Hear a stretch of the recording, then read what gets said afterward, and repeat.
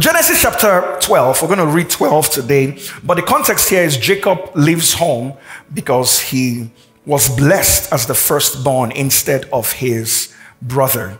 And his mom and dad told him, your brother is very angry with you. Leave here, go to your uncle's house until your brother comes down. And the Bible says he gets to a place and it's night. He gathers the stones in that area and forms a pillow for his head, and while he was sleeping, he had a dream. Genesis chapter 28, verse 12. Then he, that is Jacob, dreamed, and behold, a ladder was set up on the earth, and its top reached to heaven. And there the angels of God were ascending and descending on it. Everybody say, Jacob dreamed. He saw a ladder that was set up on the earth, and he saw angels ascending and descending. Now turn to your neighbor, the one you like the best, and tell them, get your own ladder. Hey, IMAG, I know you have this scripture towards the end, the scripture before the last one. Let's just read it before we go on. Revelation chapter 4, verse 1. If you don't mind, let's just read it. The Bible says, after these things, I looked, and behold, a door standing open in heaven. And the first voice I heard was like a trumpet speaking to me, saying, come up here, and I will show you the things which must take place after this. Everybody say, get your own ladder. Let's pray. Father, thank you for your goodness and your mercy. Thank you for your presence in this place. Thank you for dwelling with us. Thank you for your manifest presence, not just your vital presence. Thank you that we have fulfilled expectations of the miraculous. Thank you that as we hear, oh God, our hearts are lit up, our minds are sharpened, our hands are strengthened, our feet energized to walk into your best for us. Teach us today as I speak. Let your voice be heard. Let the words of my mouth and the meditations of my heart be acceptable in your sight. In Jesus' name, amen. In Jesus' name, amen. There we go. Okay, so I can be weird at times. Let me just come out here, shoot straight. So I do weird stuff, including this. So every once in a while, when I order like an Uber ride, I look to see if the car on the map looks like the car that came. Yeah, so if they say, oh, a Toyota Prius, the red one, I'd be like, to see if the animated icon is red. You've not done that before? Wow, okay. Feeling all kinds of ways now. For those of you who are cool like me, let's call it that, no, it's not the same. You know what I mean? It's just this generic white little car that drives. You know what I mean? I like to see how much OCD went into the whole design. You know what I mean? At least make it red. You know what I mean? Make it blue if it's blue. But nah, it's just white. But even though it's not the same thing, it represents two things. One, it represents that the company has accepted your request. When you see that car appear headed towards you, it means the company has accepted your request. Secondly, it means that a car is coming for you. It means that a car is headed in your direction. That's what it means. So one, the company has accepted your request and they've dispatched something. So it has two meanings per se. So just as the animated car on an Uber app or whatever app you use, the Old Testament represents and expresses two things. First of all, it represents some things that really happened. This is not fiction. Those wars and those things, they really happened. Those are miracles, they really happened. They really happened. And the second thing it is a foreshadowing of what is revealed in the New Testament. The Old Testament is a typology of the New Testament. Let me say that again. The Old Testament is a typology of the New Testament. Someone once said the New Testament is enfolded in the Old Testament, and then the Old Testament is unfolded in the New Testament. Let me say that again. The New Testament is enfolded in the Old Testament, and the Old Testament is unfolded in the New Testament. One of my friends puts it this way: the New Testament, or the Old Testament, is the New Testament veiled, while the New Testament is the Old Testament unveiled. The Old Testament is the New Testament coded. The New Testament is the Old Testament decoded. They go hand in hand. You cannot understand Leviticus. Most of you have avoided that book. Leviticus, is that in the Bible? Yes, it is. Leviticus, you cannot understand Leviticus without the book of Hebrews. So just go back, don't avoid it, read it, and immediately after I read it, hop to Hebrews. They go hand in hand. You cannot understand the book of Daniel, the scary stuff and the revelations, other than the lion thing, the other scary stuff in there. But you cannot understand Daniel without the book of Revelations.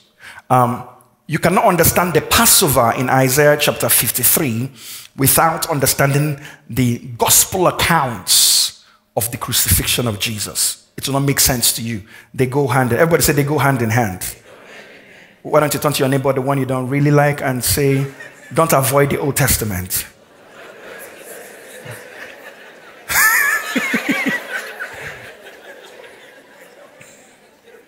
So the Old Testament is filled with typologies that are unveiled in the New Testament. St. Augustine puts it this way: the new is in the old contained, and the old is by the new explained. So they go hand in hand.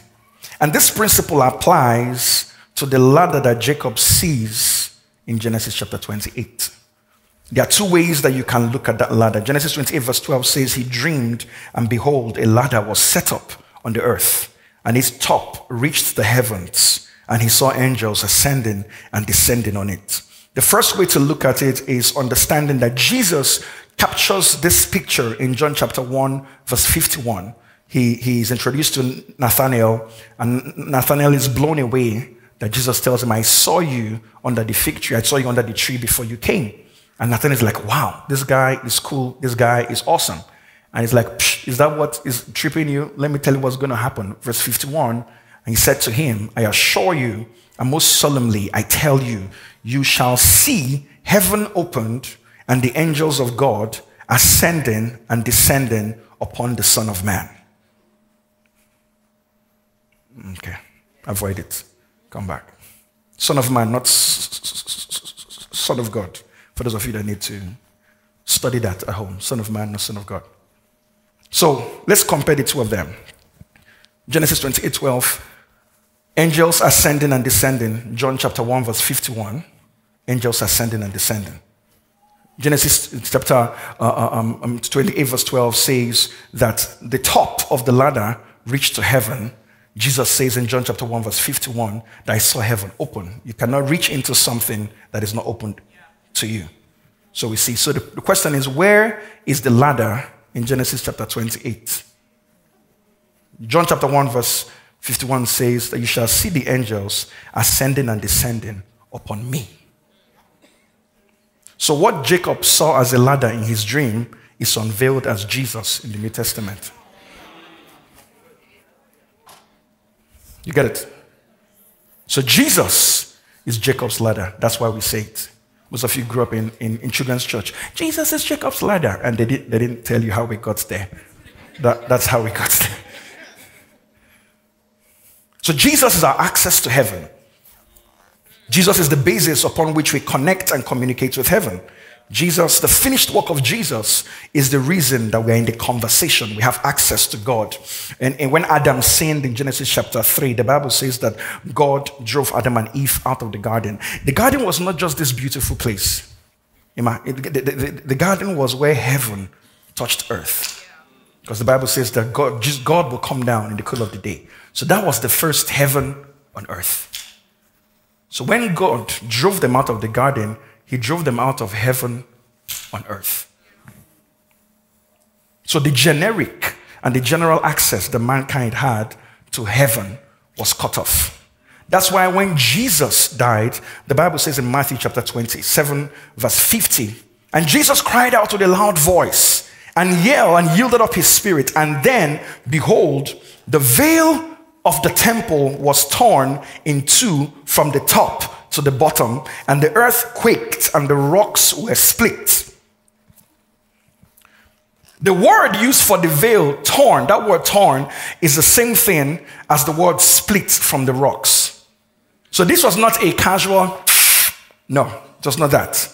It was a violent tear, as violent as a rock splitting.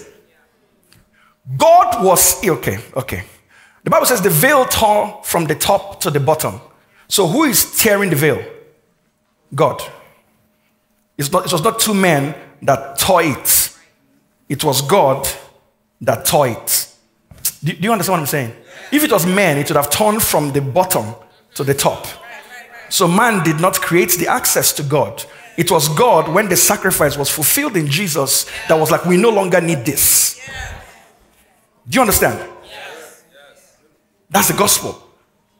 So this was not a sweet, nice tear. It was a violent tear. It's as violent as some of you when you're trying to break into the Amazon box that comes for you. Most of you are like, they make it so hard. Like that stuff is really, it's as violent as that.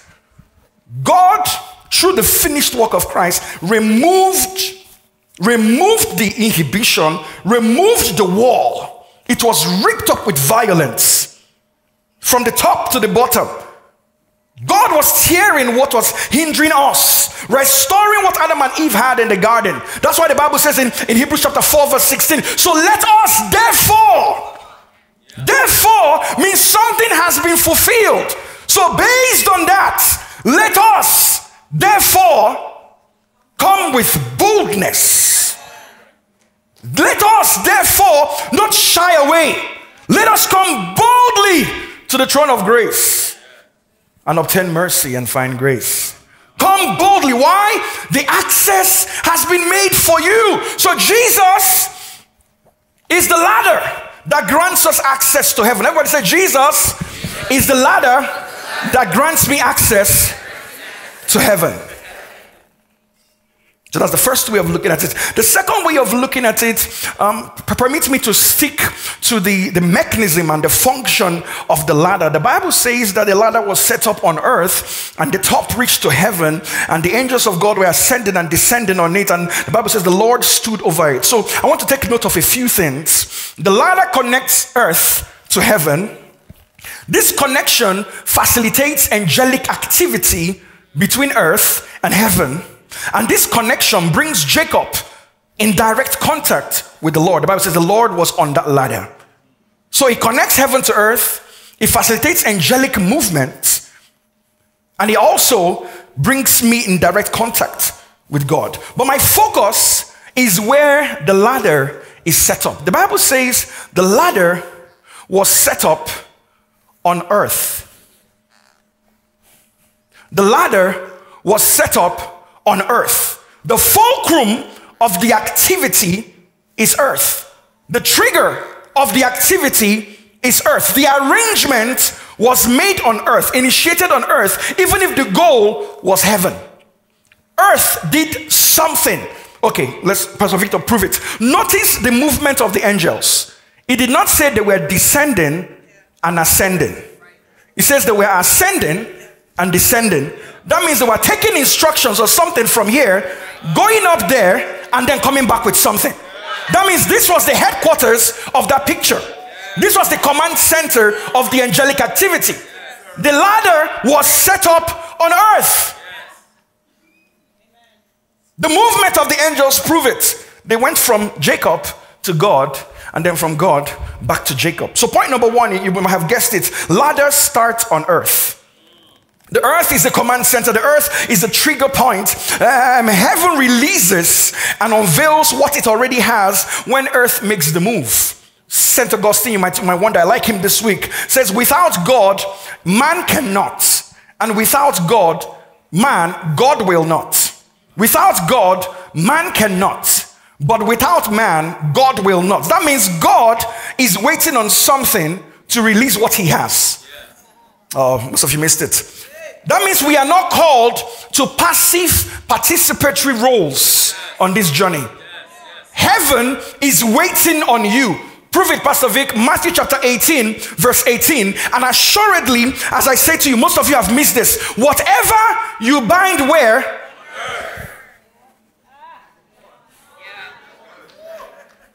Whatever you lose where? It says in verse 19. And I said to, if 2 or 3 of you agree on earth concerning a thing, it is established where? So where do we agree? Where do we bind? Where do we lose? Heaven is waiting on you. Most of the things that you're going through is because you've not done anything about it. But why, God? God is like, but why? Like, why? Say something.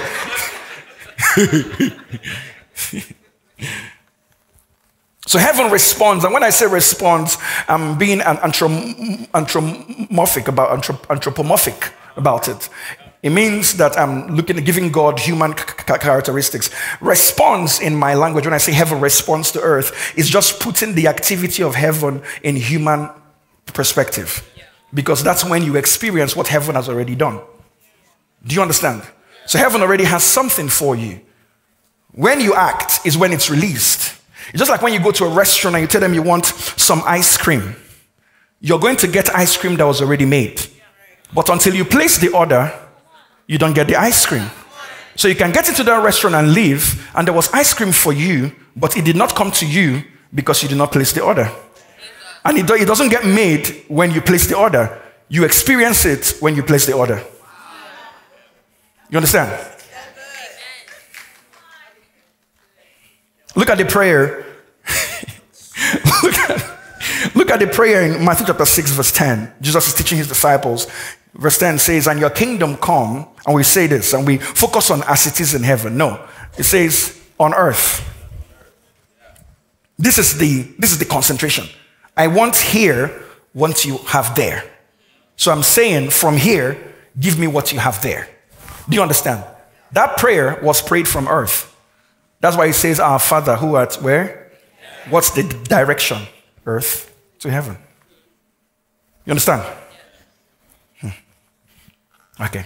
Feel a little bit of hesitation. Let's give you some more examples. When Jesus came, it looks like Jesus suddenly appeared. But when you read the later parts of Luke chapter 2, you see that at least 2 people were praying. Simeon and Anna the prophet. They were praying. That's why God kept them alive, to see the fulfillment of what they had been asking heaven for. So Jesus did not just appear. The 400 years of silence, but 2 people at least were making demands of heaven to bring about the salvation of Israel. More. Let me give you some more. Moses is activated as the deliverer of Egypt because in Exodus chapter 3, verse 7, he says, God says, I have heard the cry of your people. Verse 8 says, so I have come down. So God was waiting to come down, but he could not come down without the cry of the people. So he said, I've heard the cry of the people, and now I have come down. Do you understand?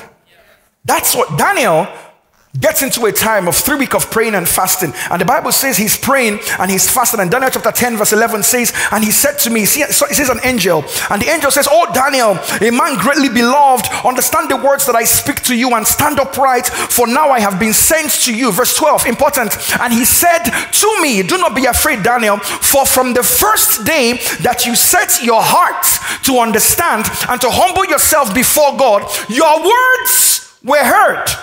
I have come, why? Because of your words. That's why I came. I came because of what you said. So think of everything you've been saying and what has been coming because of what you said.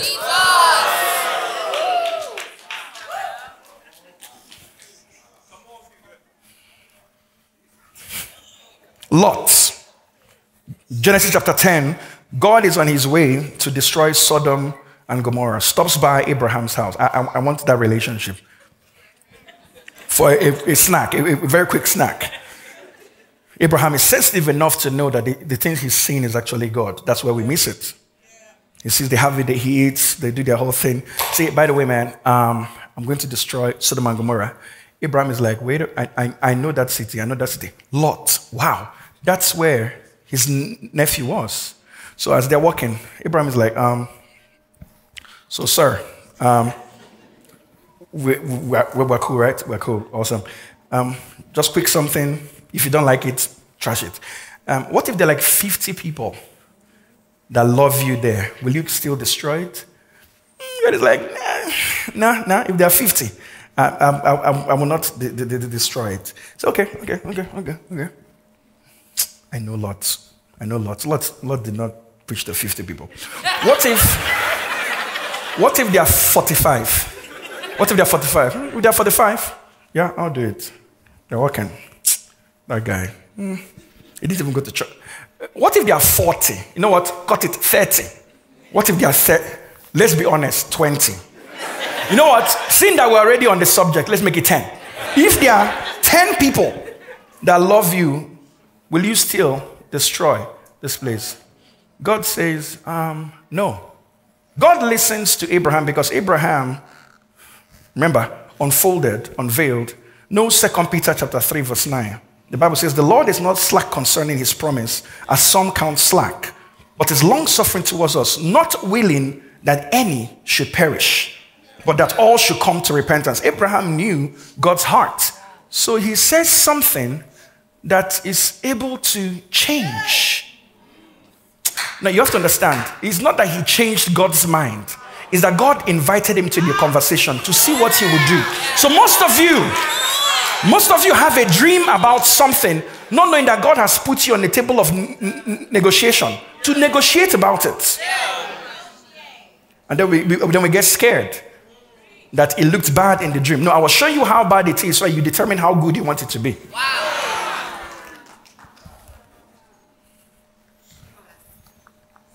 Okay, most of you don't like that one. Hezekiah. 2 Kings chapter 20. In the days of Hezekiah, God sent, he was near his death. Isaiah goes into him and tells him, bro, get your house in order. You are about to die. Hezekiah is like, wait, what? Get your house in order. You're about to die. Verse 2 says, then he turned his face to the wall and prayed. And the Bible says, as it happened, Isaiah had not yet gone into the middle court. Like he went into the throne. My guy hasn't gone too far. That's how short this prayer was. It was not a 24 hours later, some time later.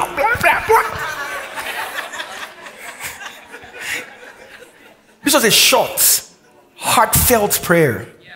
Before he was out of the middle court, God like, go back. Tell him I give him 50 more years. Most of you have gotten that. And you go, oh man, that's it. Not knowing again, God brought you to the place of negotiation. Do you want to die now or do you want to get married now or then in between in that all we say things like there are no good men. Said it. And I have a good man for you. You say there are no good men, so I have nothing for you. In other words, there are no good women, nobody's loyal, like crazy. Okay, that's not where we are. So we think this is out of the norm until we see the chapter before. Hezekiah is faced by an army and they write him these threats, like we're coming to destroy you. And he does the same thing. He takes the letters to God and spreads them before God and says, see what they are saying. As if God could not read. Like, let me put them out. Make sure they're all in order. Read what they're telling your boy. Just read it. Are you going to let this happen? This is how arrangement is. God's like, you know what? Give me 1 minute. And he goes, and the Bible says angels kill off everybody. The king escapes, goes home. He's kneeling before his altar. His sons kill him. Why? Because somebody was bold enough to set up a ladder on earth to download what heaven had for them. Most of us think that we say this, it is what it is. Where is it though? Is it what it is here or what it is there? Yeah. Because the prayer is as it is. So I hope when you say it is what it is, that's what you mean, and not it is what it is. You understand? Did you get what I meant? Yes. Okay. Maybe one more. Joel chapter 2. I want to make sure you never forget this in your life. Joel chapter 2, I will pour out my spirit. Acts chapter 1, God says, stay in Jerusalem. Further down, the disciples stay there. Acts chapter 2, when the day of Pentecost had come, they were gathered in one place. They did what Jesus told them to do. They got what Jesus said they're going to get. The reason why you've not gotten what Jesus said you're going to get is because you've not done what he said you should do. Do you understand? Do you really understand? Because I have one more if you... Acts chapter 12. Herod takes James, kills James. It pleased the Jews. He takes Peter. The only difference between the taking of James and the taking of Peter is verse 5. Peter was therefore kept in prison, but constant prayer was offered to God by the church. A set-up ladder is an indication of your intention to receive the fullness of what God has for you. A set-up ladder is your indication to receive the fullness of what God has for you. Ladders trigger angelic activity. Look at all the scriptures, angelic activity. At some point, you have to wake up in your life and say you've had enough. At some point, you have to wake up in your life and say, I need to bridge the gap between prophetic declaration and my real experience. At some point, you have to decide you've been sick for too long. At some point, you have to decide that this marriage has been bitter for too long. At some point, you have to decide that this is the last day I'm going to be broke. At some point, you have to decide your life is going to be different. Let me show you something why most of us are suffering like we're suffering. Luke chapter 22 verse 31 says this. Jesus says to Simon, Simon, indeed, Satan has asked for you that he might sift you as wheat. Verse 32 says this, but I have prayed for you. So I could have let it happen, but I don't want it to happen. So how do I stop it from happening? I pray about it. I set up a ladder that connects earth to heaven. I said this last week, and I said availability does not mean experience. Availability becomes experience when intention is engaged. God's will for your life is not a self-fulfilling prophecy. It's not a self-fulfilling promise. It has to be engaged with intentionality and activity. It has to be engaged actively. In partnership with God's will, you can determine what your life looks like.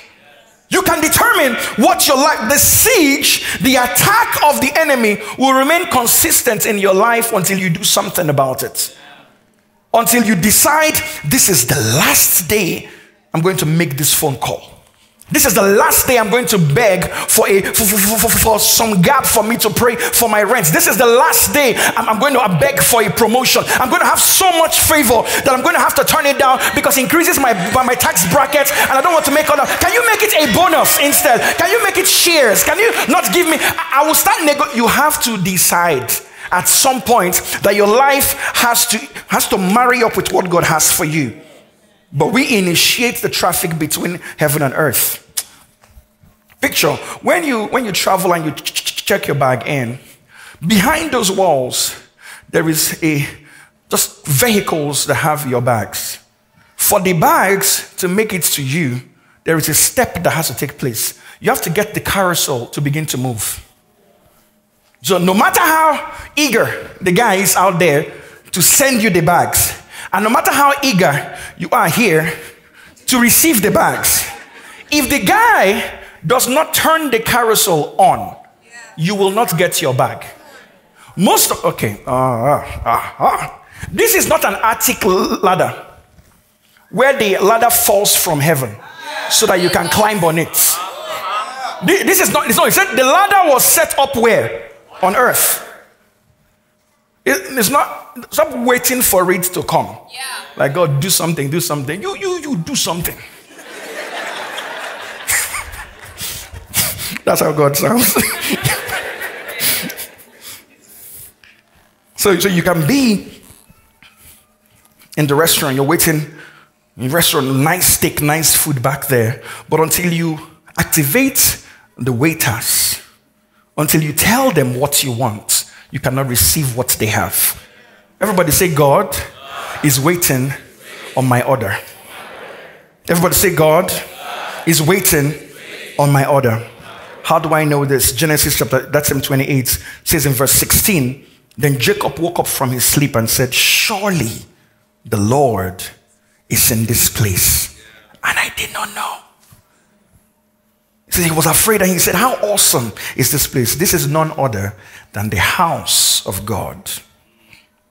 Fellowship and the gates of heaven. Transaction. Another day. Everything that you want is already there. How do I know this? 1 Peter chapter 1 verse 3 says, and as his divine power has given us. Everybody say all. Everybody say all. Do you understand what all means? What does all mean to you? What does all? Does all mean all where you come from? Because all means all where I come from. All that pertains to life and godliness.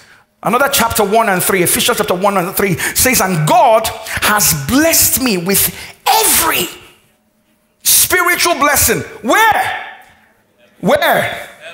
Heavenly places. So it's not here. That's why I need to set up a ladder to get there. It's there. So Jesus took care of granting us general and generic access to heaven. Jesus took care of taking me to heaven. I'm seated with him in heavenly places. But now it's my responsibility to bring heaven on earth. So Jesus did his part, took me to heaven, seated me with him. But now it's mine to bring heaven down here. I need to bring heaven's realities on earth. Everybody say, a ladder starts on earth. When you go home and you want to set up a ladder, watch what you're going to do. You're not going to look at the top. You're going to look at where the ladder is first. You're trying to make sure it's stable here. Because as long as it's here, I can reach whatever God has for me. Point number 2, a ladder is personal. Can I have the small ladder, guys? So, in our home, I and Pastor Amby are of varying heights. So one of the things we went for the marriage retreat for, I'm joking, again, we're good, was where to put things on the shelf in the kitchen. I said, babe, there's only so much shelf space where you can reach. Help me help you. And then by the infinite wisdom of God, God said, Jacob's ladder. I'm joking, that's not what he said. So we bought a step stool or ladder. So now, guess the things Pastor Amby could not reach before? By this invention, the world is basically ours at this point. What can she do? But it took a ladder. So you might start by employing the ladder of some other person, which she did. She employed my height, natural ladder. She employed my height. You can start on your mom's ladder, on your friend's ladder, on your pastor's ladder. But at some point, you have to go get your own ladder. Because there's only so much you can reach climbing on my ladder. Okay, let's bring it down. There's only so much you can experience from God based on my revelation of God. Mine is to show you what the Word of God is, to feed you the Word of God, to show you what is possible. But yours is to do the work. Yours is to do the work. So some things God has for you in 2024, just outside of your reach. And God is saying, I need you to get a ladder. Get a system of bringing heaven to earth. Get a routine of bringing heaven to earth. Because following Jesus is a personal journey, but is done in a communal context. Let me say it again. Following Jesus is a personal journey done in a communal context. I have never seen anyone sustain a viable relationship with Jesus by abandoning Christian community. Never. It can last for a few months, maybe a few years, at some point, your theology, your convictions are going to just skew. And I've also never seen anyone grow into God's best for them without making what is communal personal. I've never seen it. So you have to leverage the communal activities that you're a part of to build your own personal system of reaching God. Worship in a church so that you learn how to worship by yourself. Most of you don't know how to raise your hand. Like maybe it's because you don't use deodorant. Please get a good deodorant and then you can use deodorant and you can raise your hand without fear. And I try to be serious in these things. You wake up in the morning and then you pray with us. By 5:30, most of you cannot believe you could wake up by 5:30 to pray. Like, why me? That's when the dream just became like a nice breeze just blows you like, yeah, let's go. But you're up and you're praying. At least you're up. But the advantage is to leverage that to do it by yourself. Get into a small group. February 11th, they launch. You have people. There we go. You have people who can help you grow your faith. Because sometimes you're going to be by yourself. Listen to the message over and over again so you learn how to study the Bible for yourself. The point is that you leverage what is happening communally for your own personal growth. When athletes for a country train to go to the Olympics, they can train together. You know, all the Americans come together, they train together, they camp, all of that. But when they get to the race, they're not like, oh, my friend, I don't want to cross my friend because we're friends. No, everybody's running for a personal best. So even though we train communally, we are running for a personal record to see how well I can do by myself. So this is just training. Get your own ladder. Now, how many of you have ever been on a ladder before and then somebody comes to climb the same ladder you're on? You're like, no. Calm down. Like, seriously, guy, like, don't even try me. Then me, I'm scared of heights. So that's it. Please, let's not even, I will punch, I cannot be held accountable for what my body is trying to do to you right now. Why? Ladders are personal. There's only so long I can be comfortable with you hanging out on my ladder. Look at that story. Who was there? Who was the only human there? Jacob. One person per ladder. Everybody say one person per ladder. Touch your neighbor and say, get off my ladder.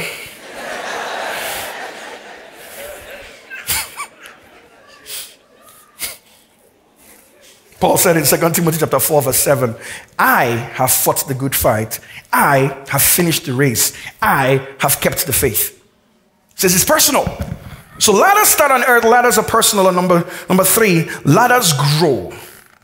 The distinguishing property of a ladder is that it has steps. Can I have the other 2 ladders, please? It has steps on them. So this is Pastor Amby's ladder. We're going to return it back where it came from. Bring it this way.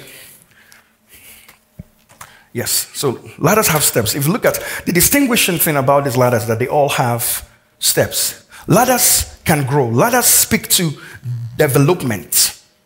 What you're trying to reach and what you could reach from what you could reach. I will not be on TikTok. Amen. What you could reach from, just imagine I'm up here. Use your imagination. Nah, no way. You can reach what you can reach on this with this. Some things God has for you, 2023 ladders and steps tools are not going to work. You have to build up your own ladder. And what are the rungs on a ladder? These rungs represent your personal encounters. A man is only as old in the spirit as the number of personal encounters and revelations he has. Not what you learned in church. This does not go for you except God is speaking to you personally as I'm speaking. This does not count for you as a personal experience. This is a communal experience. It's what you do with this seed. You understand what I mean? Because a man's spiritual age is measured by the rungs of ladders he has. Now think of it, some of us grew up in places where, as a kid, you stood against the wall and then they marked you how tall you were. This is what it looks like in the spirit. How tall are you? You cannot go from 2000 to 2001 and blame the pandemic in 2000 and 2001 for how short your ladder was. And then you want to attempt reaching for God. And like, God is not fair. God is not fair. You're not even giving me what you say you're going to give me. It's there. It's there. Your ladder is just short. It's a little short. You can't access it. It's there. It's available. All that pertains to life and godliness is available. I can't beat this loss. I can't beat this loss. Grow up.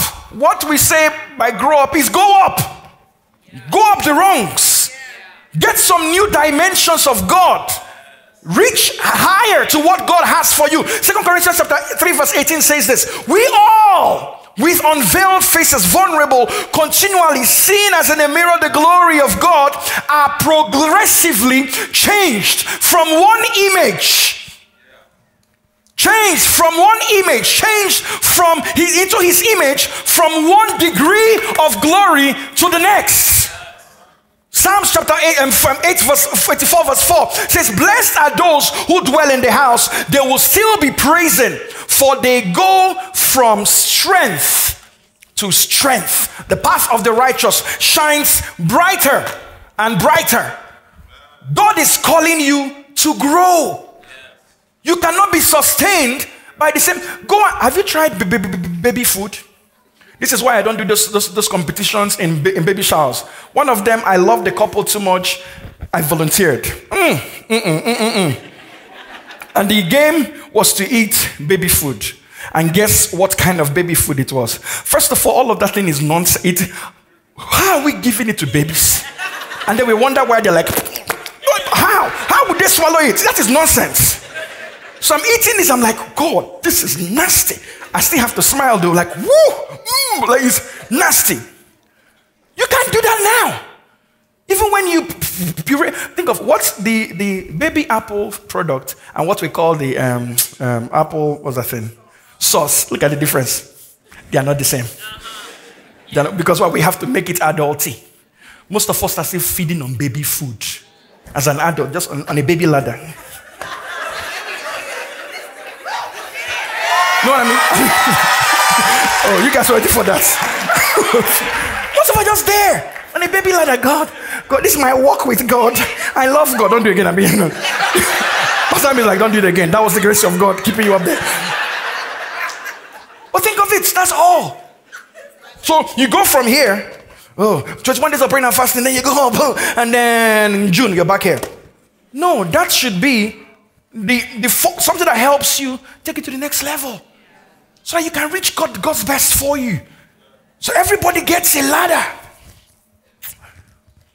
Everybody gets it. So when I say ladder, I mean your prayer life. I mean worship. I mean your consecration. I was talking to a friend of mine and God has him waking up in the midnight to pray for 1 hour. And all of a sudden he feels God is asking him to do 2. He's not even recovered from the 1 hour. God is like, yeah, so can we do 2 today, this year? We're here now. You know what I mean? But that's growth. You've been reading the same two verses of Bible every day since you were 18. And you're 40. At some point. I didn't know that was going to hit home very good. Oh, how do you do your devotion? YouVersion is wonderful. It's a good steps tool. Yeah. YouVersion, this is all it is. Steps tool for you. So for those of you who pride yourself in YouVersion, it's just a steps tool by Pastor Priscilla Sher. It just gives you a steps tool. That's all she does. She's hoping that based on that communal that is going to millions of people, you build your own personal ladder. And for some of you, you think, oh, I'm here, I've arrived. No, there is more. This is the grace of God. God will meet you at the top of your ladder. Wherever the top of your ladder is where he's going to meet you. But the closer you get to heaven, the clearer your vision of him is. The easier it is to get away, to strip yourself of the things on the earth. Because guess what? As you go up the ladder, as you set up a ladder, you lose affinity for your flesh. Do you understand what I'm saying? Yes. So ladders are personal. I'll stop here. So the question is, what are you willing to do in 2024 to get a response from heaven? How are you ready to grow? You can play. Feel free. Thank you. So I sound great.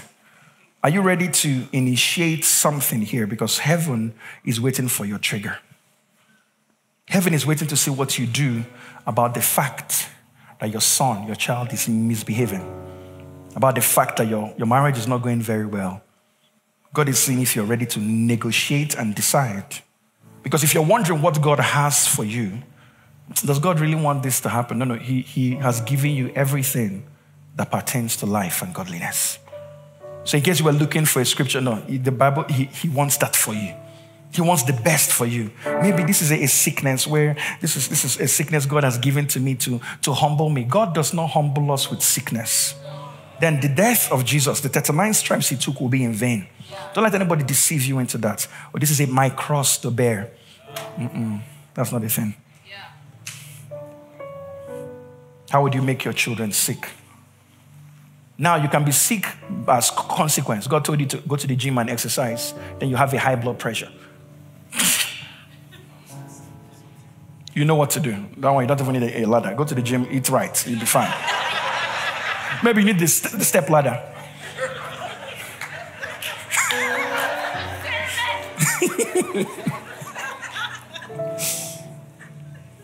So what's my charge? And I close. Revelation chapter 4 verse 1. After these things I looked, and behold, a door standing open in heaven. I looked, and I saw a door standing open in heaven, but there was a dilemma. I was too low to get into the door. And God had one charge. He told John, come up. This door is for you. I want to show you some things, but it's going to require you to come up. The Bible says, come up. Let me show you some things. So everybody needs to get their own ladder. This is where we encourage you. This is where we like, hey, so for some of you, you're going to have people here who are holding your ladder. That's why you're in a group. So as you climb, can somebody come and climb? Somebody come climb this ladder. Sam, come climb.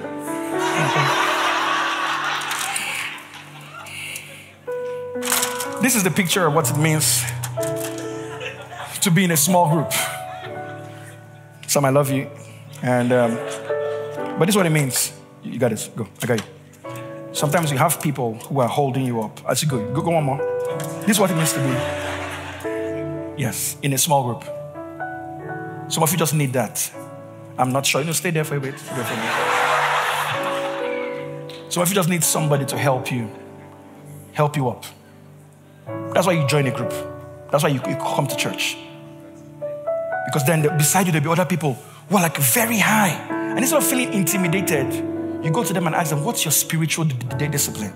How did you get there? How is it that you can hear God as clearly as you do? Then they'll show you the wrongs that they grew over time. Do you understand what I'm saying? Everybody say, I need to get my own ladder.